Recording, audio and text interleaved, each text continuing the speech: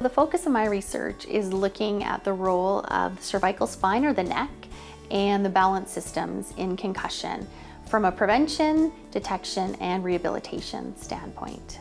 The focus of our research program is on children and youth.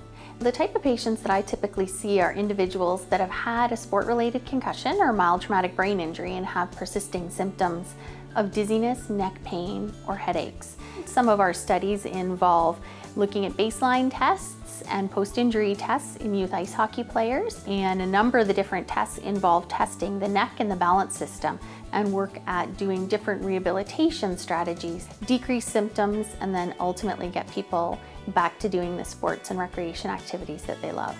We're starting to look at combining different forms of treatment to help inform clinical practice, to then help know what the best way is that we can facilitate that recovery. Some of the exercises that we'll do involve neuromotor retraining of the neck, where we actually work on head-on-neck movements and retraining some of the movement patterns. We'll also work on helping figure out how to relocate the head into a proper position in space. Some manual therapy treatments to help get the joints moving as well as release some of the muscles. We look at standing and balancing type exercises. We also get individuals to move around, do different head movements while they're training. And there's also a reflex between the ears and the eyes that helps you see clearly when your head moves quickly.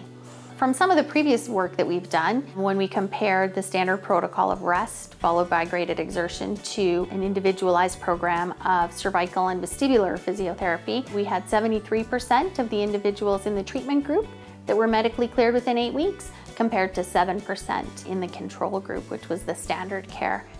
In terms of the greatest impact on youth sports, there's increased awareness in terms of the fact that there are some different treatment options available, and accessing those treatments so that we can then get them in sooner.